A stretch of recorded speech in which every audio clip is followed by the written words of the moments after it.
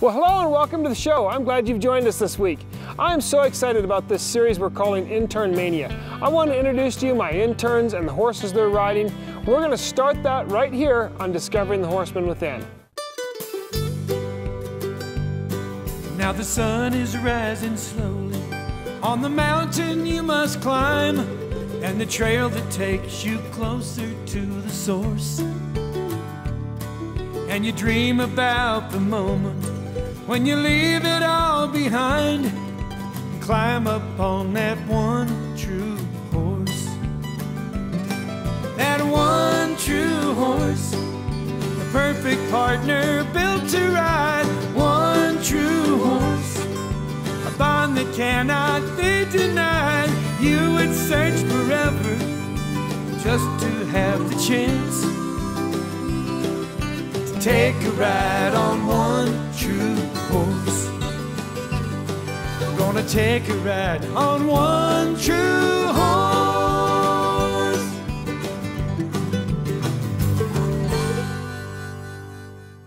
So I've given each of my interns the chance to pick one thing they want to learn, and they're going to get a 10-minute lesson on it. McKenna, over here on my left, told me she wanted to do some trick riding. I have no expertise in that area. So I called in Carly Davis from Denver, Colorado, who was an intern of mine 4 years ago and has ridden with the Western Airs most of her life and teaches Roman riding. Carly brought a couple of her horses that are going to be in our sale this upcoming year. She's one of our guest consigners, but they had never been Roman ridden on before. She wasn't really aware of what she was getting into until she got here. So she's starting them, and she's starting McKenna and McKenna's horses on Roman riding. That's what we're getting ready to do. Girls, take it away. Carly, it's all yours.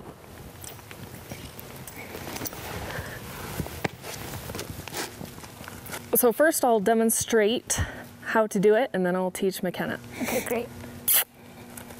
Look.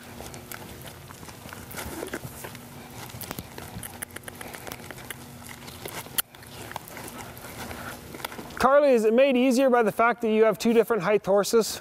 Not really. It's a little tougher.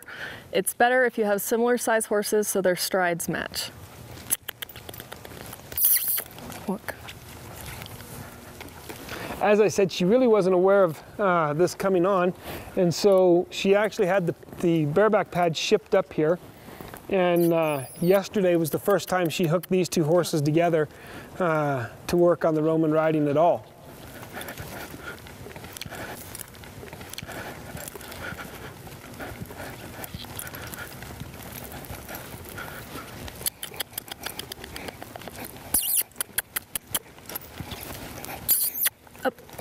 Up.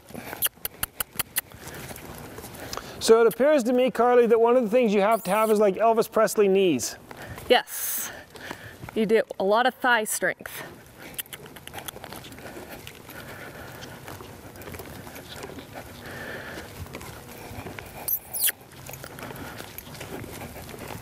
Come on. Tell me about equipment. So you can use your regular head stalls. You want to have a cue whip to help them keep going. Or if they're trained by voice command, that helps as well. And bareback pads with a quick release snap in between that holds them together at the girth. Okay. That helps keep them to where you don't end up doing the splits? Yes. Oh. That explains some of the problems I've had in the past. It would, wouldn't it?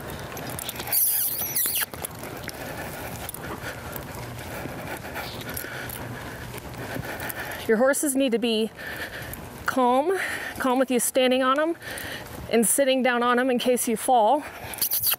And they need to be able to neck rein. Up.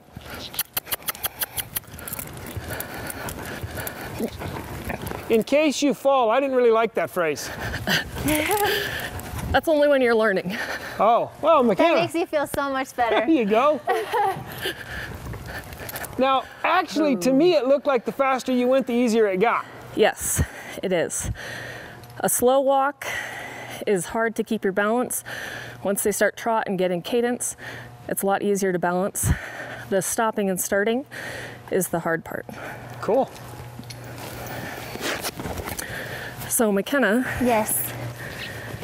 we've got your 2 sale horses, and we already have them rigged up with the bareback pads and the chain. Right. With the quick release in case the horses freak out or start to get tangled up. We can pull the string and they'll separate to prevent any accidents. So go ahead and hop up on them. That's just how I was going to get up on him too. Oh, and I would have for sure taken the time to knock the dirt off my shoes. Helps if there's no slippery mud on your boots. So hold both reins like you normally would ride them. Okay. Good. To stand up, you'll reach over and put hands on both their withers. Put your left knee up underneath you, kneel on it, and then put your right foot on the pad. Okay. And then stand up on your other foot. Yeah, just like that. Very good. Now while you're up there, you need to keep your knees bent, Okay. your back straight, and just like when you're sitting on a horse riding, you're gonna go where you look. So you don't wanna look down, you wanna look out up ahead. Okay. Way up, way up. I know, way up. Sky's the limit. So absorb all the movement in your knees. Okay. If you feel off balance, then the more you squat, the better you will have control. Okay, and I saw when you were going around that your horses' heads were close together. Is that Yes. okay? You want to kind of keep reining them together. Okay. If they start to try to separate, they'll slow down and you'll kind of get stuck and need to get them going again. Okay, we'll try to avoid that at all costs. Now I notice she's not carrying whips. At first, when you're learning, if you're off balance and you hit them with the whips too much, you may end up in more trouble than you Than you needed. than you wanted to. So obviously we don't probably have the ideal scenario, which would be a really broke team of horses to roam and ride on. Yes. But if you just want to fool around at home, this is pretty doable. Yes, it is. All right.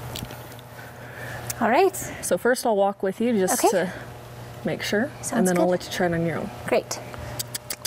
So tell them to walk.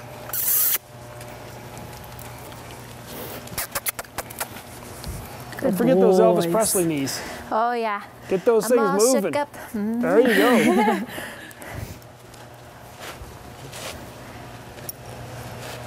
Very good. Oh, Charlie horse. Woo.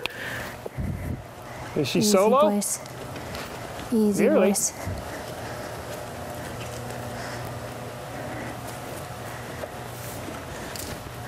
If you get off balance and you fall forward, reach down and touch their necks just like you did when you got up on them. Obviously you can tell it takes a pretty gentle horse. You don't want to do this on your kind of unbroke horse that might spook and bolt. You also don't want to lean backwards. You don't want to get your weight Right. backwards. Then you can accidentally pull on the horse's mouth Right. and undo all that softening training you've been doing. Oh, we wouldn't want to do that. So if you feel yourself going back, bend your knees forward and Okay. try to lean forward more. Okay. Carly, I'm do gonna you let attempt to straddle their spine itself with your foot, or do you stand on the rib cage? You stand on the rib cage, the inside of their spines. I'll let you do it on your own now. Okay.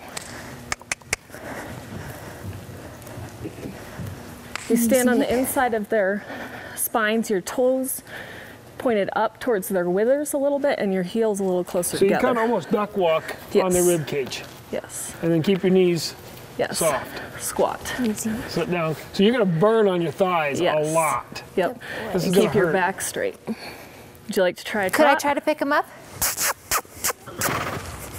You want their heads pretty So much like right even. there, she could speak to Gage and tell him to step up, or Yes. Caspian and tell him to Come on, step boys. up. It's easier if they stay head to head in a pair. Yeah, once you get one behind the other, Easy. I would imagine it gets quite a little bit more difficult. Yes, hard to turn. If we could get an even trot out of both of them, she'd be thinking she was queen of the world. There we go. There we go. Hey, there's those Elvis Presley knees. I don't overdo it. Easy, boys. Easy, boys. There, look at that. Very Gosh, nice. Easy, boys. That's not too bad. She's not exactly ready to go jump fire or anything, but she certainly got a start on it, doesn't she? Nope, Easy, after a little boys. more practice, she'll be able to add to it like that and do something even more fun. Cool. Easy, boys. Good boys. There you go. There you go. In this segment of the show, I want to introduce you to Robin.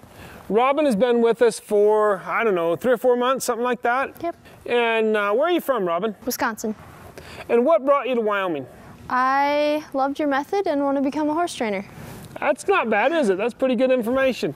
All right, well, I'll tell you what, working with people who want to learn is so much fun. And so Robin came to me and she said, hey, I really want to ride a finished stop and ride a finished horse. So what I've done, I brought Rusty out here, and Rusty's pretty darn finished. And what I'm going to do, Robin, is I'm going to step up on him, and I'm going to ride a little bit and show you kind of how I want you to ride him.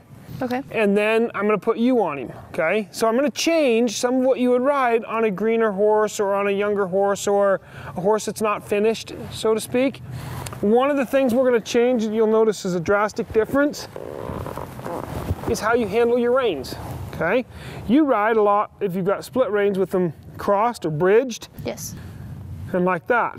On a finished horse, I want you to get both tails on the left-hand side, and I want you to get the reins split between your index finger right here. And I want you to focus a lot on where you're going. When you want a big stop, you have to trust the horse to stop. By the way, when this horse starts his rundown, he starts hard.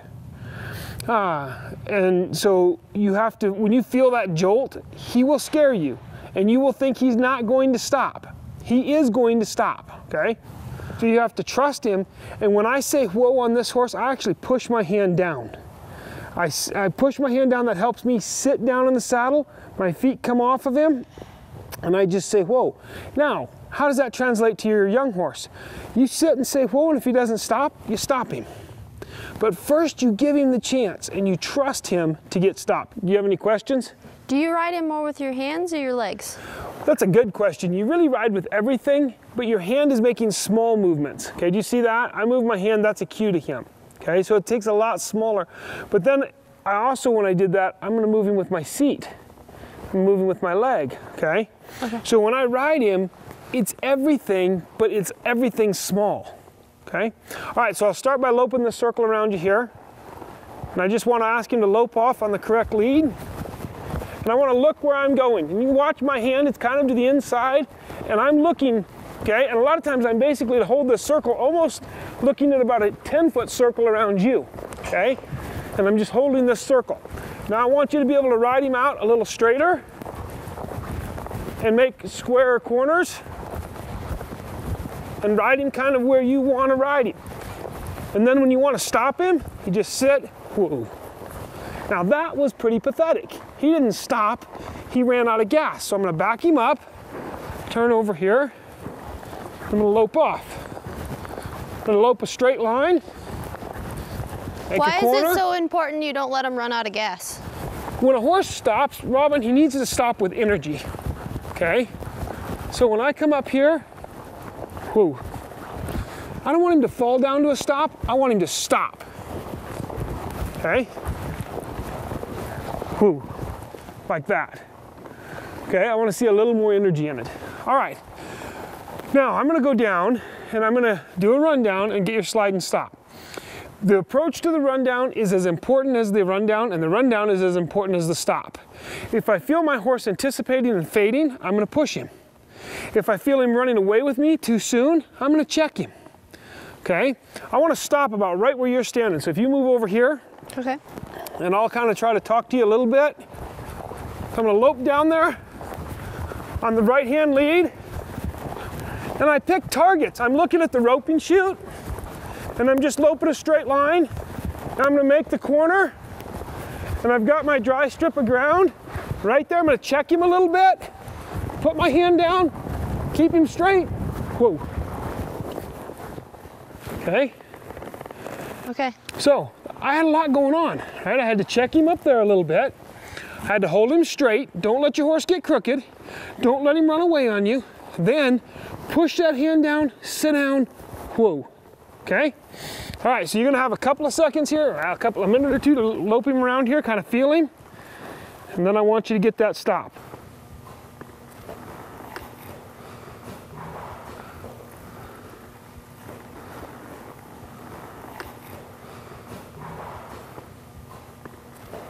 There you go. Okay, get those reins. Yep. Now make sure they're even. You got just a touch more here. There you go. Okay, and just ride him where you want to go, and don't be afraid to turn your toe out and use your leg.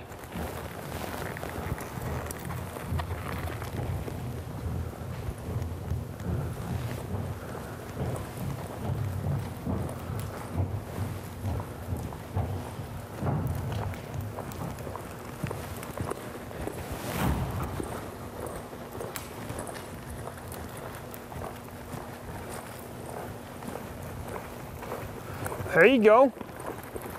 Good. Okay, kind of square your corners up a little bit. I want to see him kind of make those corners a little more square for you. There you go. Ride him right where you want him. Now, when you come across here flat and square next time, just sit down and ask him to stop. Oh. There. Nice. Nicely done. Okay? All right, so I want you to go ahead and go make a rundown and come right up here and just kind of try and stay on this dry track, kind of the lighter colored strip of dirt, and just stop right in here. Okay? I'll be hollering things at you you won't be able to hear. Don't worry about that.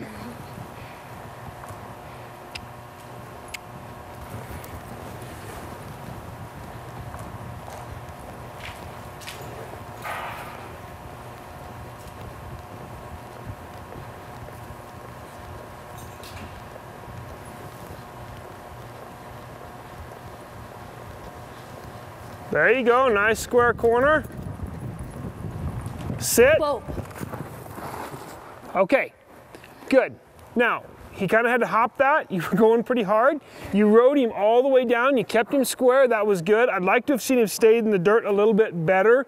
I mean, his left foot really never came up. His right foot did a little bit.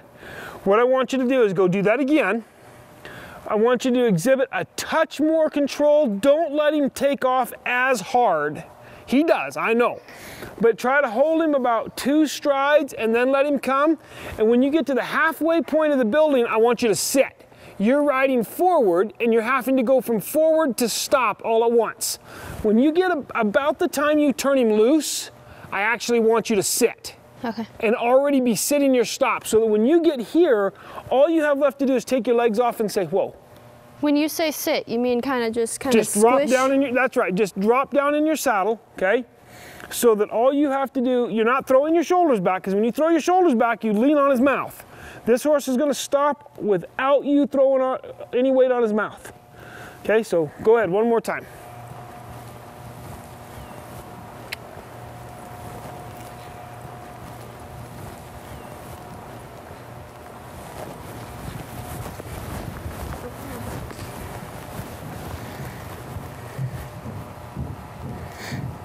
Okay, I want you to aim straight for me.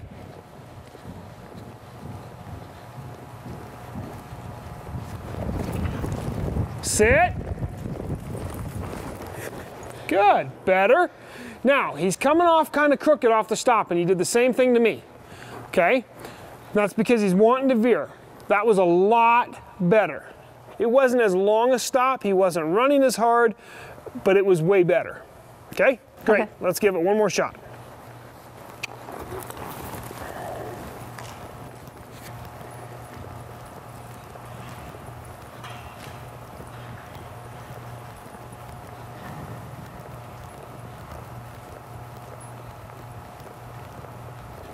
There you go. Good job. Now straight, look at me already. There you go. Sit, sit, stop. Good. All right, that was a pretty long stop. I have to tell you, if you turn around and look back, let me show you where that stop started. That stop started right here and ended where you are. That's a pretty long stop, considering This horse is not wearing sliding plates. That's a keg shoe that we use outside. This isn't a sliding track, it's deep ground. This horse has a ton of stop to him. He really stops. Okay, so you actually rode that really well. He still kind of come out of it a little bit crooked. That's, you know, something I've got to go tune on and fix a little bit. Do you have any questions? When he starts to veer, just try and push him over? No, once the stop is started, you're not going to straighten it. He's already sitting on his hind end, you're not really going to straighten that. He's already pointed. The key to keeping that stop straight is keeping your rundown straight. Keep your rundown straight, keep your horse straight, don't let him veer at all. Then when you say, whoa, it's straight. If you take this stop and look at it, if you go back to your tracks, you can see the veer in them. So I'm gonna walk your tracks. Here is where the stop started, right here. And your tracks veer right there. There was like a 5-degree turn. Your tracks are straight coming in right here, and then right here they veer, right there. That little bit of a turn, okay? So that's more what's causing that more than anything else. You've just got to keep that rundown straight. You got to keep your lines straight. You got to keep the balance point of your horse where it belongs. Well, I certainly hope you've had as much fun watching this show as we have had in bringing it to you. I tell you what, one thing about life on the Powderhorn Ranch, it's always exciting. Until next time, may God bless the trails you ride. Yeah.